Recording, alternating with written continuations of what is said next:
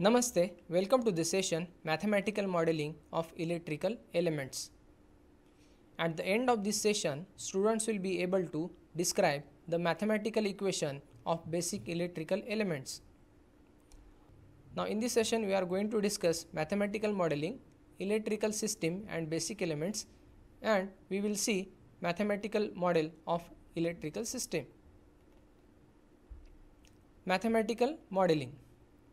The analysis of any control system requires mathematical models of the processes in the system, which is obtained through equations and formulae that can predict how the various devices will behave. The set of mathematical equations describing the dynamic characteristics of a system is called as mathematical model of the system. A set of differential equations are used to represent dynamic behavior of a system, and these equations are based on the fundamental laws of physical system. Now, for example, motion of a mechanical system. To find out the mathematical model, we use Newton's law of motion, and for electrical system, we use Kirchhoff's laws to find out differential equations. Now let us see mathematical modeling of a electrical system. Now just we have seen that for electrical systems, to find out mathematical modeling or to write differential equations, we have to use Kirchhoff's laws. So take a pause here and recall what are the Kirchhoff's laws. So I think you have recalled Kirchhoff's laws. So there are two Kirchhoff's laws. One is Kirchhoff's voltage law. It says that the algebraic sum of potential drop and EMF around a closed path of a circuit must be equal to 0.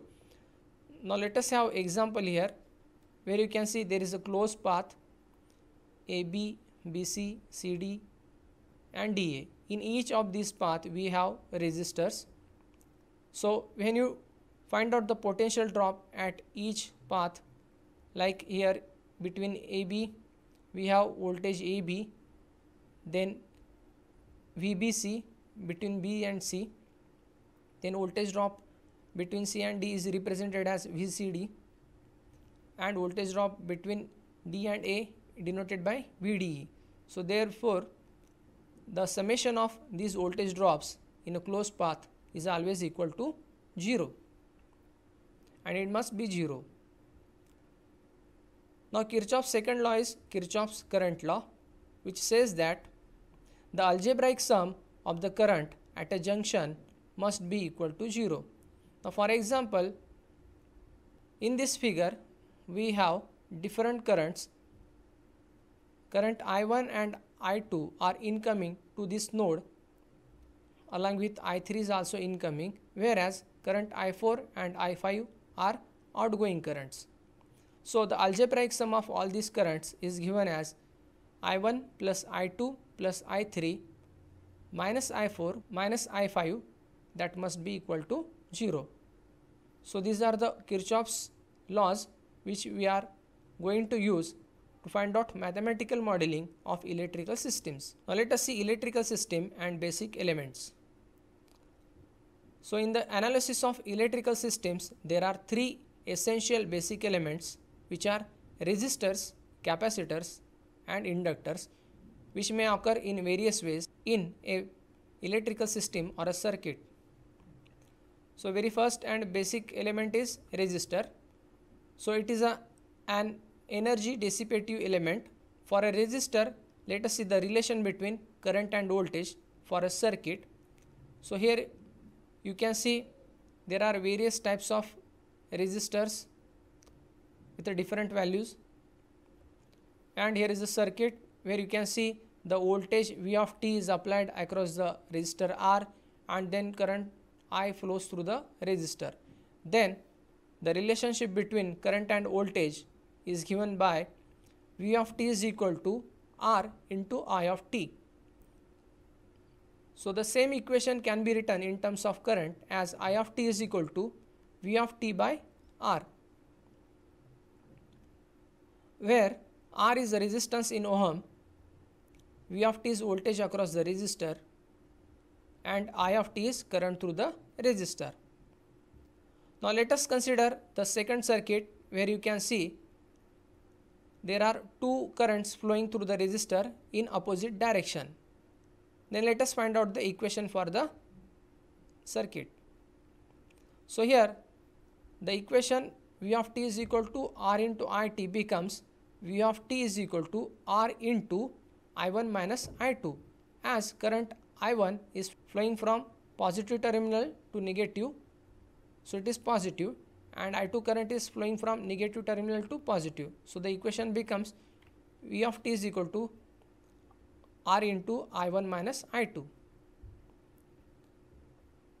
The second basic element is capacitor, which stores energy in an electrical form. So for a capacitor, let us see the relation between current and voltage. Now the capacitors are of different types and shapes, where you can see here. Now let us consider this circuit where voltage V of t is applied across the capacitor and then current flows through the circuit. Now the relation between current and voltage for capacitor is given by V of t is equal to 1 upon C integration minus infinity t of I of t into dt. Or the same equation can be written in terms of current as I of t is equal to C d by dt of V of t. Let's consider this circuit where two currents are flowing in opposite direction. So the equation for this circuit will be V of t is equal to 1 upon C integration minus infinity to t in the bracket I1 minus I2 into dt. So again I1 is flowing from positive terminal and I2 is flowing from negative terminal. So the equation is like this.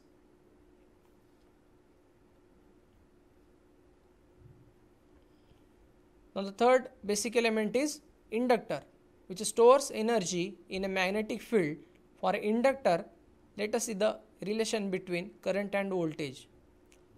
So again inductors are of different types and shapes,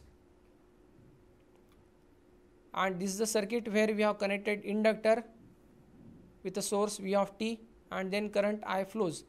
Then the equation between current and voltage is given as V of t is equal to L into d by dt of it. The same equation can be written in terms of current. Now let us consider the second circuit where two currents are flowing in opposite direction through the inductor L. Then the equation for this circuit is V of t is equal to L into d by dt of I1 minus I2, as two currents are flowing in opposite direction. Now let us see mathematical model of electrical elements through this table, where we have relation between voltage and current, current and voltage and charge. So for resistor, the symbol is like this, where the relation between voltage and current is given as V is equal to I into R. For a resistor, current and voltage relationship is given as I is equal to V by R, and voltage charge relation is V is equal to R into dq by dt. For inductor, the symbol is as shown here. The relation between voltage and current is given by V is equal to L di by dt. Then current voltage relation is I is equal to 1 upon L integration V dt. Then voltage charge relation is given as V is equal to L d square q by dt square. Then for capacitor, the symbol is two parallel plates. Then voltage current relationship is V is equal to 1 upon C integration of I dt. Then current voltage relation for capacitor is I is equal to C dV by dt, and voltage charge relation for capacitor is V is equal to Q by C. So for resistor, the resistance is calculated in ohm. For inductor, the inductance is calculated in Henry, and for capacitor the capacitance is calculated in farad. Now let us see mathematical model of an electrical circuit. So let us have an example here. Obtain mathematical model of the given electrical system. So this is the electrical circuit where you can see resistor, inductor and capacitor are connected in series. So let us consider the current I is flowing through the circuit. So when voltage is applied, then current flows through the circuit. Then we can find out the voltage across R, L and C.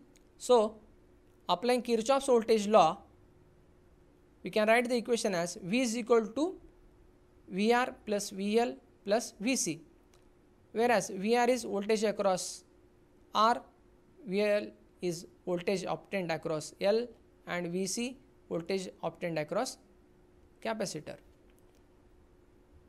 So the equation becomes V is equal to R into I for resistor plus L di by dt for inductor and plus 1 upon C integration of I dt for the capacitor. So this is the mathematical model of given electrical circuit. So in this way you can apply Kirchhoff's laws and find out mathematical modeling of a electrical circuit or system. These are references. Thank you.